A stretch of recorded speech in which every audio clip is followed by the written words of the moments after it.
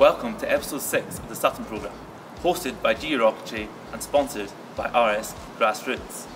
In today's episode, we'll be discussing avionics, so if you're interested in the role avionics play in rocket flight and the design features that make it all possible, then stay tuned.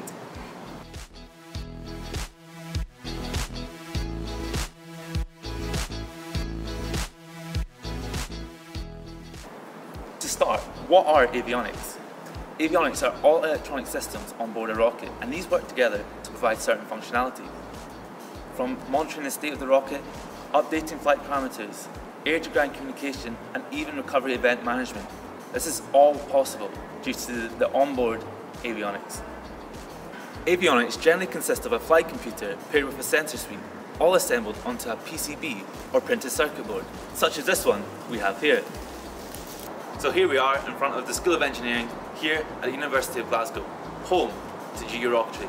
Let's head down to the lab to discover more about avionics. While commercial flight computers do exist, such as this one here, the Stratologger, the rest of the video will be focusing on our in-house flight computer constructed here at GU Rocketry. At the heart of a flight computer lies a microcontroller. A microcontroller is a small form factor computer equipped with processor cores, memory and input-output capabilities. Common commercial microcontrollers that you may have already heard of include the Raspberry Pi and Arduino boards. These contain extra functionality such as display output in the form of HDMI or network capabilities, usually in the form of Ethernet or Wi-Fi. Arduinos, Raspberry Pis and the one we're using in our project here, the Teensy, all provide all the hardware that you need on one single PCB to start making projects at home yourself. While a microcontroller is the brain of the flight computer, without additional peripherals such as sensors, it's unable to interact with the real world. Let's now run over some of the most common sensors used in rocketry applications. Here we have a basic schematic of the flight computer. As a quick reminder, here in the centre, as we just mentioned, we have the microcontroller. Now the first sensor, GPS. Now we've all heard of GPS. GPS locates the position of the rocket through triangulation through satellites. Unfortunately, GPS falls short when trying to work out the altitude of the rocket. This is where the barometer comes into play. A barometer calculates the ambient air pressure, and using the rule whereby that air pressure decreases when the altitude increases, we can perform a quick calculation on board, giving us the altitude. And the last of the three main sensors on board is this one right here, the IMU, or Inertial Measurement Unit. This device here, this uses accelerometers to measure the acceleration of the rocket, gyroscopes to measure the angular velocity of the rocket, and in our case, a magnetometer to measure the magnetic field relative to the Earth. Unfortunately, standalone, these sensors all have their shortcomings. However, combined together, we can calculate extremely accurate attitude and kinematics of a rocket. Finally, we have a couple more pieces of functionality on our flight computer. We have the SD card here, which we write to, extremely useful for post-flight analysis. We have our pyrochannels down here. Now these control our pyro events such as parachute deployment. And lastly, a status LED. This is fantastic for elementary debugging. Don't worry, I hear you asking what the rest of the text on the diagram is. Now these are our communication protocols. There are two main types, and there are two that we use. SPI, or Serial Peripheral Interface, and ITC, Integrated Circuit. And first, let's have a look at SPI. SPI uses a master-slave integration. First, the master. This is the MCU. And the two slaves are the GPS and the SD card. There are three main connections going to each device.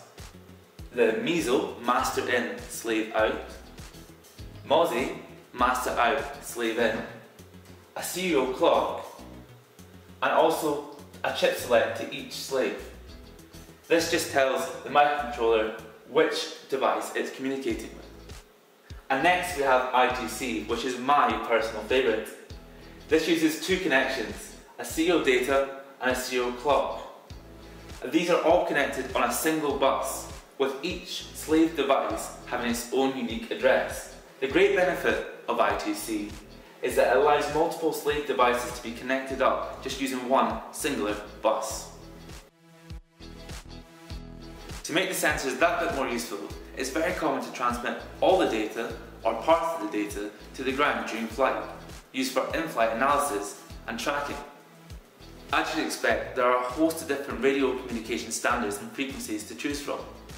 When making your decision, there are some important factors to consider.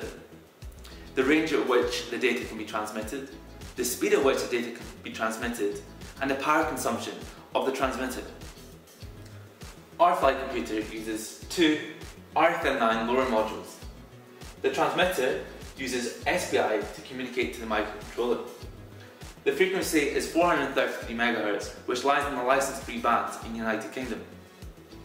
We transmit flight data and GPS positions at different points in flight to help us with the recovery efforts. It goes without saying that all the electronics require a reliable power supply.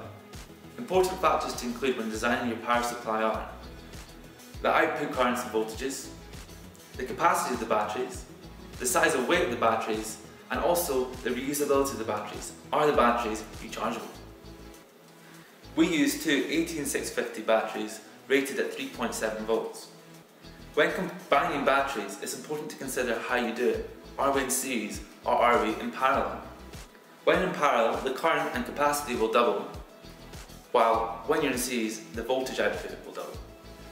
When adding these 3.7 volt LiPos in series, the voltage will increase by 3.7 volts every time you add a battery, so in our case 7.4 volts for 2. If we were to connect these batteries in series, the voltage would be 7.4 volts, which exceeds the 3.3 to 5 volts range the microcontroller can take. In order to rectify this, a voltage regulator can be used. And now it's time for pyrochannels. Pyrochannels are outputs which connect to electronic matches which ignite pyro events. Pyro events include the explosion to launch a parachute, or even, in advanced cases, the ignition of a new stage. There are many different designs of pyrochannels. Commonly, an electronic switch is used which sends a high current signal to the match when a signal applies. This switch is called a Mosfet. There are two types of Mosfets, an N-type Mosfet and a P-type Mosfet. Here we have a diagram of an N-type Mosfet. All Mosfets contain three connections: a gate, a source, and a drain.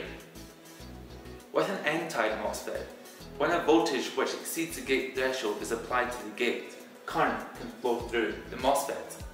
The opposite is true for a P-type. When the gate threshold is exceeded, current cannot flow through.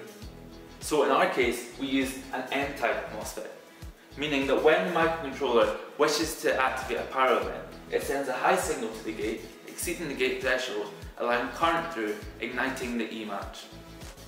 Using the MCU and the sensor suite outlined before, we can calculate the stage of the flight of the rocket. This will then be used to determine when we activate these power events. Further detail of how we use these power events with the recovery of our rockets will be discussed next time. That's it for today. Thank you very much to RS Grassroots for sponsoring today's video. If you're interested in learning a little bit more about today's topic, avionics, then head over to designspark.com where you can read an article to learn more. Thank you very much for watching, and we'll see you in the next episode.